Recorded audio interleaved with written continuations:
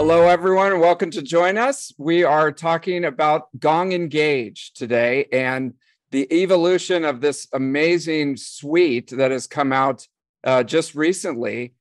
I'm joined today, I'm going to kill it, but Udi Ledergor, who's the chief evangelist. Yes, I nailed it. Right. Chief evangelist of Gong, formerly the CMO for the rocket ship evolution of Gong. And Nicholas, we call him NK3, the most esteemed sales analyst, sales technology analyst, among other things. Welcome. Thank you. Happy to be here. Thanks for having us. So, Udi, I want to start with, as we look at the what Dan Gottlieb at Gartner calls the sales. Now I can't remember what he calls it. The execution hub. The sales execution hub. And so it's envisioned as a one-stop shop for digital sellers that has basically everything that they need except for the CRM. You still have to have a CRM. I don't know why they can't put a CRM in there, but it has everything you need. David, watch this space. Okay. I don't want to steal your thunder. So, but first and foremost, Udi, what initial problem was Gong started in order to solve? And then how did it evolve to this point where now it's, a one-stop shop for digital sellers? So, Gong's founding story started in what our CEO, Amit Bendov, often refers to as a quarter from hell. And the story he tells was he was the CEO of another company in the analytics space and BI, and things were going well until suddenly they were not. And everyone was doing the same things that they were always doing, but the numbers were just tanking. Deals were not closing. He had conversations with his sales leaders. They couldn't explain what was different now than it was a quarter ago, but the numbers were telling a very different story. So he understood what's happening, but not why it's happening. Luckily, they had already recorded some of the sales conversations, so he thought he could get some insights by listening to some of those conversations. But he quickly found out what anyone who's listening has found out if they've tried listening to a sales conversation. It's probably as exciting as pulling teeth. To listen to a 1 hour sales conversation, you've got to actually listen for 1 hour, or at least you needed to before Gong came about. And there's no way you can listen to thousands of sales conversations and look for patterns and understand how your team is delivering the pitch and how the customers are responding and which competitors are coming up and what trends are happening in the marketing space. And so at that point, Amit thought there's got to be a better way. And that's when he stepped aside from his previous role and decided to co-found and lead Gong under the premise that there's so much gold captured in customer interactions that was never previously systematically captured, analyzed using AI and machine learning way before it was cool and everyone was doing it, and then using that AI and machine learning analysis to surface insights, guidance to sales reps, how to best use their time of the day and automate everything that we don't need a human being to do. So that is where our founding story came from. And we've been building this for over 7 years now.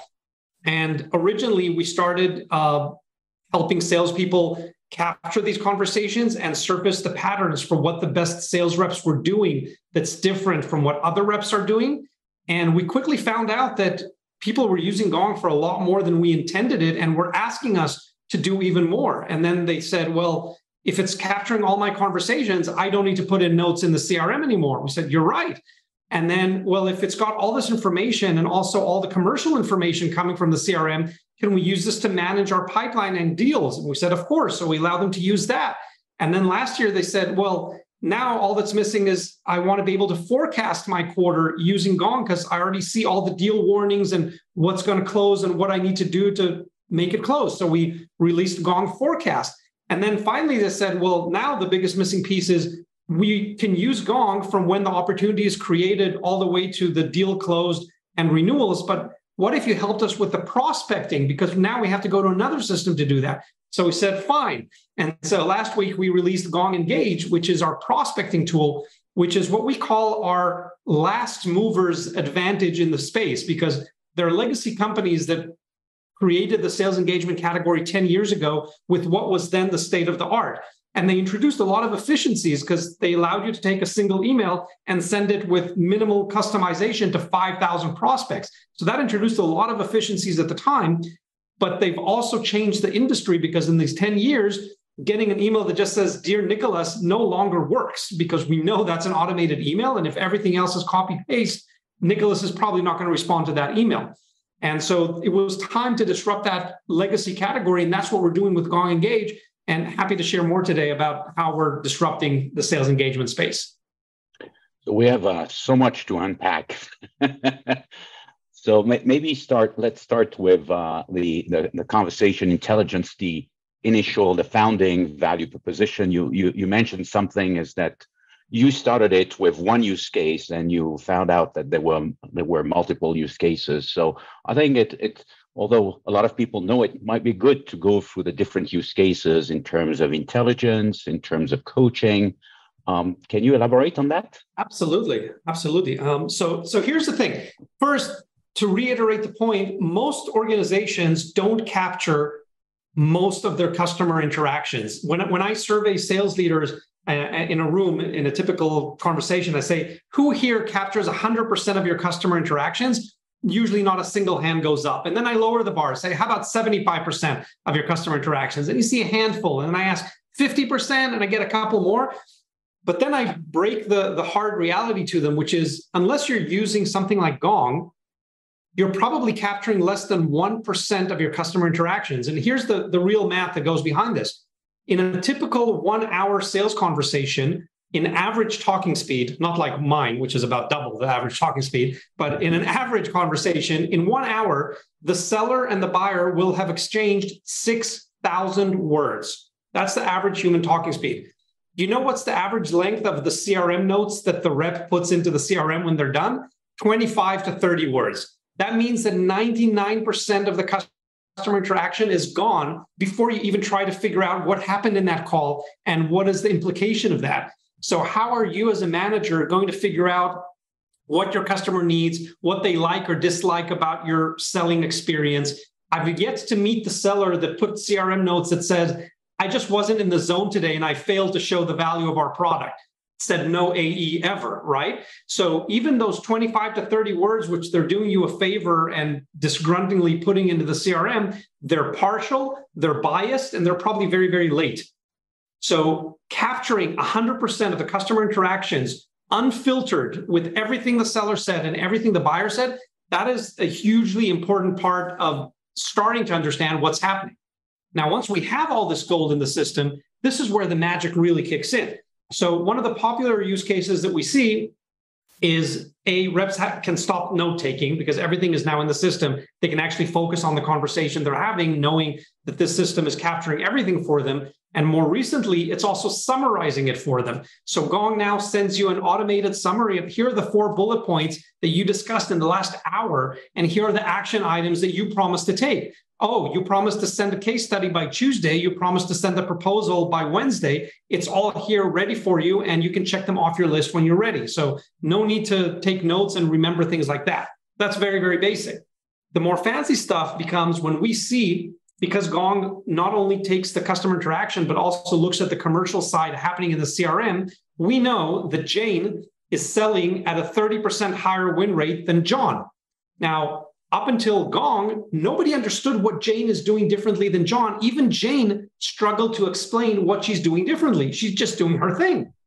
Once we use Gong to analyze it, we can find out what are the specific patterns that Jane is using to win more deals than John, so that their manager can now take these patterns and replicate them to John and to the rest of the team. So they might find that Jane is asking better questions. Maybe it's nuanced. Maybe Jane is bringing up pricing only in the last 10 minutes of the call, while John is jumping the gun and talking about pricing before he's established value. We've seen these examples happen. We have one customer in Canada that found that half their sales team was talking about the software that they sell, while the other half was talking about the hardware that they sell before they talked about software. And they didn't have a strong reason to tell them to do it one way or another until Gong told them the folks talking about software first they're selling at a 30% higher win rate than the ones starting with hardware. So at that point, it was clear to them there's a winning pattern and they could replicate that across the team. So those are some of the very, very basic use cases. I'll give one more, which I'm personally excited about. As David mentioned, I led Gong's marketing team for the past 7 years.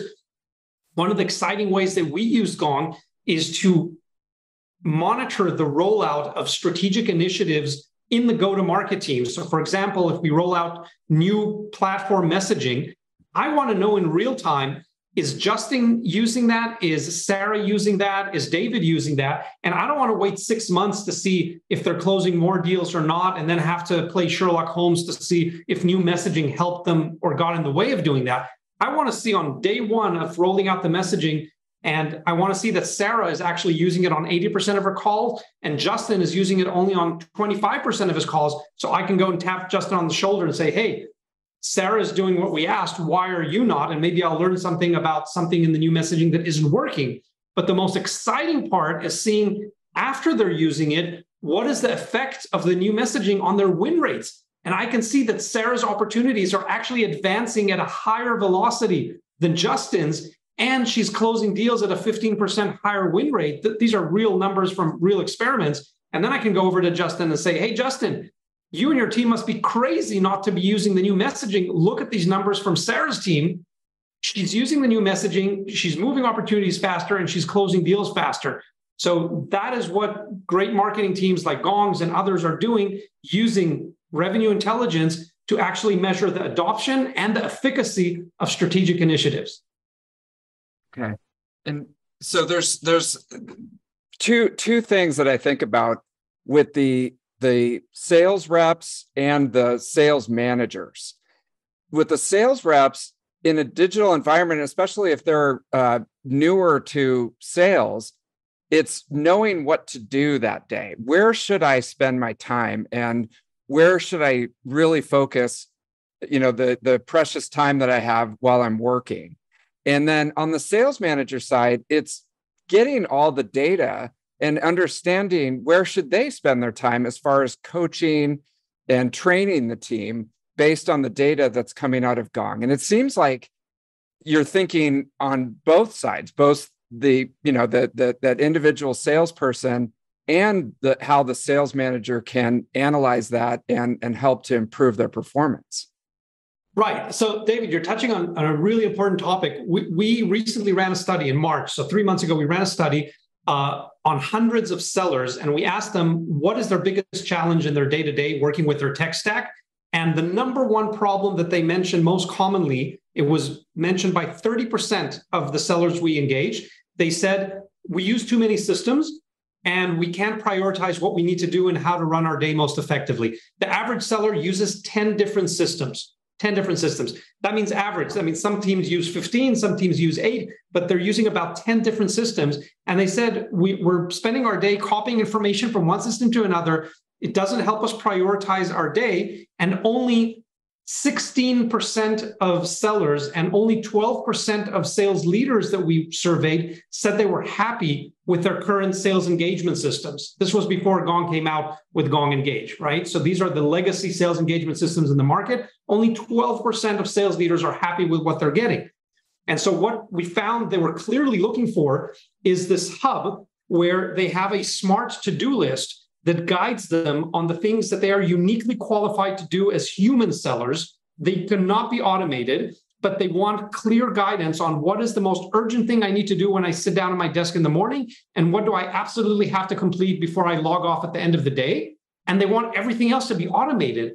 So those are kind of the guidelines that we took when we built Gong Engage. And we built this hub with a very smart to-do list that surfaces things as they happen. If you send an email out 3 months ago and Nicholas was out of office and we got that automated out of office and we know he's back today, so that'll be at the top of your to-do list today because we know Nicholas is back, you need to reach out to him. If we know that your deal with Sarah is set to close this week, but she's been dark for the last 2 weeks, that's going to be at the top of your list. You need to reach out to Sarah or else pull her out of the forecast because that's not going to close. And so we have all these real-time alerts that are coming out of real deal warnings that AI has analyzed, and based on patterns of your own winning deals. We know what needs to happen for these deals to close, and we will surface them to you before they go south.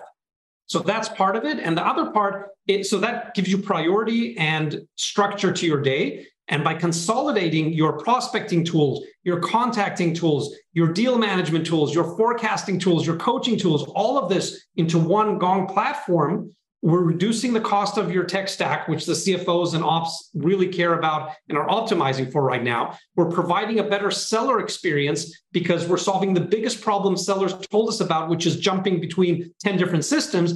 And most importantly, we're providing a better buyer experience because now there's full continuity and context in every message that you send out there. Because we all understand the value of hyper-personalization, right? The Dear Nicholas emails aren't working anymore unless you actually talk about specific problems that I know Nicholas is having. But how can reps hyper-personalize at scale when they only have 40 or 50 hours a week? And happy to go down that rabbit hole if you want to. Now, I'd like you to double click on two topics. The first one is the personalization, which I'm hearing is a big difference in your approach because it's fed by the conversation intelligence, I assume also the revenue intelligence and the global view on the deal. So I'd like you to expand on how you can change the personalization game. And as well, what I think I understand is that your approach to the engagement is less starting from a predefined sequence, but having the intelligence that dynamically will prioritize what should go next. Absolutely. Can you expand on those two topics? I would love to, Nicholas. I'm so glad you asked. So here's the thing. Before I talk about how we solve this, I do want to stress on the problem a little bit more. So in that survey that we did with hundreds of sellers this past March, we found that the average seller spends 6 hours a week customizing and personalizing emails, and an additional 6 hours a week taking the company templates that were provided to him and personalizing them with additional information. So in total, the average seller is spending 12 hours a week. That's almost 2 working days personalizing emails. Now, the worst part is when we surveyed hundreds of buyers on their experience of getting these emails, you know what they said? They said, we only open on average 1 out of 20 emails that we receive. And 90% of the time, those emails look like they haven't been personalized at all. That's a hair-pulling moment for any seller. What do you mean it's not been personalized at all? I'm spending 12 hours a week personalizing my emails, and you're saying it doesn't feel like it's been personalized at all? So this is a real problem. And the problem is everyone understands the value of hyper-personalization, but nobody up till now has figured out how to do this at scale because SDRs, BDRs, and AEs are being pushed to schedule more and more meetings, create more and more pipeline. And so they have to revert to quantity over quality, at least they had to, with legacy systems that send out basically the same email with minimal personalization to 5,000 of their prospects. But the buyers are not responding to those emails anymore. So what do the sellers do? They send 5,000 more of the same email in hopes that the numbers game will allow them to win. But this is clearly not working. So this is where we really felt that we can make a difference. And we want to allow sellers to do hyper-personalization at scale. And we provide several ways of doing that. So one thing that you guessed correctly, Nicholas, is that we're not going to see sellers rely on templates till the end of time. But I'm going to get back to templates in a minute because I don't think they're going anywhere anytime soon. So one thing that we did using our latecomer advantage to this category is we've been working on our own language models that have been trained specifically on the over 1 billion sales conversations that we have captured from Gong customers. That means that this is 3 times better than any generic generative AI model that you will find out there like ChatGPT, which we all know and love playing with. The problem with that was trained on Shakespeare plays and Super Bowl commercials. It was not trained on sales conversations. It does not know your product. It does not know your prospects. It cannot actually sell your product. But if you build a language model like Gong did for the last 2 years on over 1 billion sales conversation, on over 10 billion emails that salespeople exchanged with their buyers, we do understand sales conversations. We know how the best salespeople in the world are selling. And so that specific language model is going to allow us to use generative AI to do hyper-personalization at scale. And since it's built on top of Gong's revenue intelligence platform, it has all the previous context of all the sales conversation that you might have had without account. So that's one area where we're helping doing hyper-personalization at scale. The second way we're doing this is many times you do have to start a cold outreach and there is no previous conversation for context. And so we don't think templates are going anywhere. But the problem is that most sellers, they don't wake up in the morning feeling like Hemingway, that they can write sheer poetry in a prospecting email. And they could use some help. Am I right? And so that's where we partnered with celebrity influencers in the sales field, folks like David Delaney that we have here with us, and folks like Lars Nielsen from Snowflake, and Scott Leese, and Lori Page from the Bridge Group, and Lauren Bailey from Factor 8. And we took the best influencers, and we asked each of them to contribute 2 or 3 of their top performing templates that we could include and make available to all Gong Engage users, so that they wake up in the morning and they don't have to feel like Shakespeare. They can open up David's template for a cold outreach, or David or Lars's template for sending a case study, or JC Pollard's template for a meeting reminder that increases show rates. And with a few clicks, personalize that at scale and send that out to increase their conversion rates, increase their meeting books, and eventually create more pipeline. So those are some of the main ways that we're allowing sellers to do hyper-personalization at scale.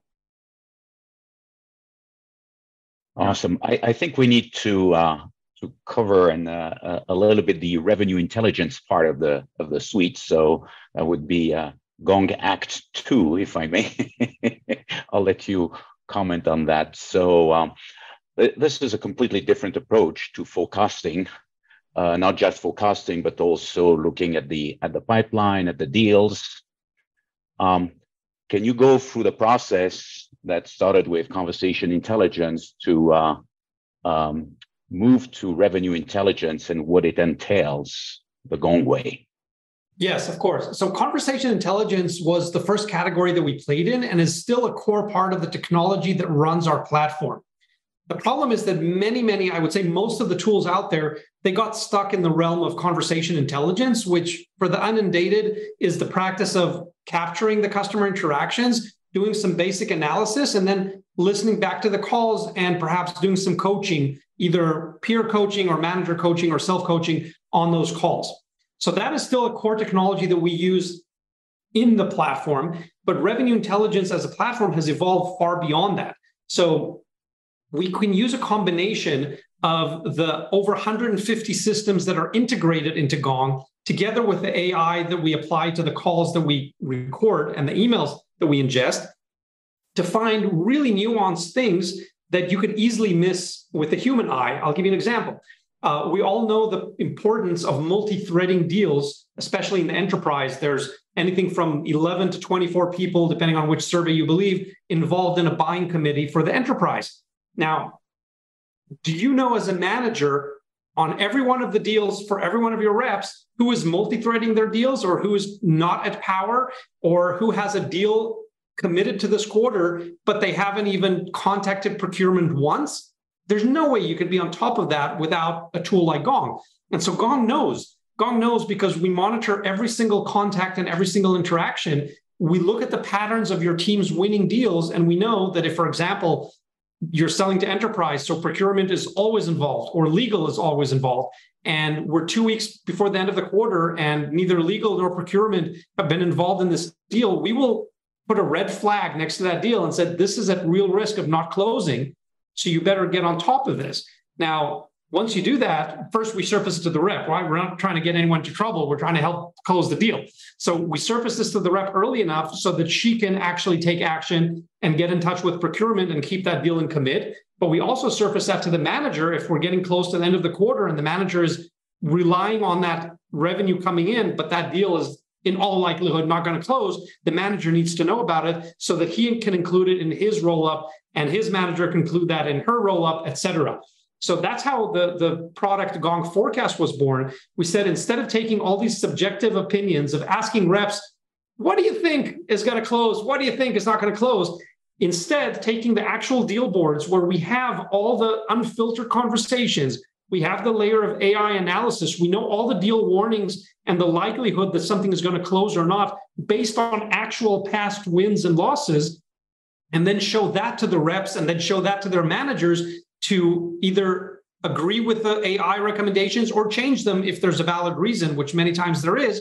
But that way you get a much more accurate forecast. And we've heard from the hundreds of companies using Gong Forecast that they're now spending about 2/3 less of the time that they used to spend on asking team members to roll up their forecasts, and they're getting much higher accuracy forecasts. So that's the power of AI when you apply it, understanding the dynamics of the deals into getting a much more accurate, much more timely forecast.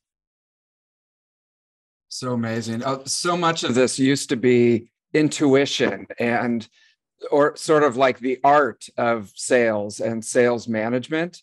And now, because of the digital exhaust, basically, that's coming out of all your activities, it can be so much smarter. It's just an order of magnitude smarter than just maybe 10 years ago. Yeah. And the art is not going away, but it should be confined to where it's needed and where you can use science to unlock that art. Then we come in and do that with technology. So it's a combination of both the science and art of selling. The best salespeople are going to have jobs for many years to come, but we're allowing them to focus more of their time on selling activities. There's both an IDC survey and a Salesforce report suggesting that sellers are spending anything from 70 to 77% of their time on non-selling activities, which they hate and they don't do well and they try to procrastinate on. So if you could automate all that stuff, leave them more time to be productive doing the art of sales stuff and guide them on prioritizing that stuff for the best results, then you have happy salespeople and you have more deals closing. I love it. And so I'll throw you a little curveball. What about data? As you're getting into the prospecting world, the SDR world lives and breathes on data. You got to have good, clean data. It's like oxygen, right? And so how are you thinking about the data to fuel that top end of the funnel? Right. So there's several types of data here. I think one of the big ones that you're referring to is the contact and account information. So let me touch on that from two different angles. One, another one of the big improvements that we made over the legacy systems that we found in the field is that we heard from sellers who are saying the systems out there are mostly built based on leads. So we are reaching out to leads, but they're not efficiently organized around accounts. And once you have multi-threading teams reaching out to large buying committees on the buyer side, you quickly start running into each other and running over each other, because now you have a couple of BDRs maybe reaching out to the same account, causing a total mess there. So we built Gong from the ground up to be an account-based prospecting and selling system, which is full cycle from lead to close. So that's already solving a huge problem that teams have found with systems that were not organically based around accounts, but around leads. The second thing that we found is that folks were wondering, who do they need to contact within that buying committee and where do they get the most accurate information? Now, some teams are confined to using one system that their ops bought for them, and it may or may not have the right information of the right contacts, and it will not always recommend the best people to contact. So what we did, we took a different approach. We partnered with several of the top contact and account database providers, and using Gong Engage, you see what looks like a marketplace saying, hey, for this account at Acme Inc., we think you should be talking to Tom, Dick, and Harry. We found the best contact details for Tom in Apollo, the best contact details for Dick in Lead IQ, and maybe Harry, we actually found in Cognism. Click here to import them into your system now and add them to your sequence. And you can do that on a usage basis, buying just the contacts that you need, not paying an expensive license for contacts you're never going to use. And we actually look for the best contact information and recommend it for you from all the multiple systems that have integrated with Gong. So we think it's a much smarter approach. It's a cost-effective approach, and it helps the seller get the accurate contact information that they need when they need it. So, moving forward, so what do I do Monday morning? What do you do Monday morning? This has gotten to a point where it's a bit overwhelming. But and as you know, Many have already stacks. So do you have recommended numbers of steps to get the most of the suite and deploy it? Yeah, so what we typically see with our 4,000 or so customers that are already using revenue intelligence, so hundreds of them have already adopted Gong Forecast, which we released last year. And we have a waiting list of hundreds because last week we released Gong Engage. And just from the announcement, we got over 1,000 demo requests from existing and new customers asking to get on board with us. And we're not even in GA. That's only coming in a few weeks. So next month, the product will be GA. So it's great news for everyone. But now we're seeing many new customers wanting to consolidate all these separate systems that they have. They might have one system, a legacy sales engagement system. They might have an old forecasting tool, and they might have another conversation intelligence tool. They want to consolidate all of them, or as we call it, Gong-solidate, and use Gong as their one platform for all of these things. And so there's definitely a lot of value in doing that all together. And we're helping those customers offboard the older systems in a way that is also cost effective, which everyone is trying to do right now. So my shameless recommendation to everyone is if you're not already on it, go to gong.io and ask for your demo tomorrow. Why not? I like that Gong solid. I can't say it. Gong solidation. Consolidation. You're a true marketer. I 100% agree. And that was the last question that I had was if you've got, 2 or 3 of these plugged in and it makes perfect sense to consolidate. Now we have our next steps. So get over to Gong and get on the list, right? Absolutely. So is there, from a differentiation standpoint, anything we haven't touched? No, I think to bring it back to the basics, the 3 main points that make Gong Engage so different from the legacy systems out there. Number 1, unlike the systems that were built around leads, Gong is an account-based sales engagement for prospect and selling. Number 2, sellers no longer need to figure out what to prioritize on, what to focus on, because Gong provides automation for anything that can be automated and guidance for anything that the human being needs to do using a customer-centric AI purpose-built for sales. And the third and final thing is that it is now one sales engagement solution for the entire team, from prospecting to lead close to customer success, doing renewals and expansion. They're all on the same system now, seeing the same customer information. So the whole team is aligned and you're providing a better buyer experience, which will bring your customers back for more. So those are the 3 main things that make us very, very different from anything else out there. Well put. That's the webinar right there. There you go. If you want to just skip to that part, folks, you got it. That was amazing, and it really is. I see this Gong solidation to the Seller Action Hub. It's happening in real time, and the way that your company is taking it from your legacy angle is really amazing. And I love how naturally Gong consolidation rolled off your tongue, David. See, it's pretty easy.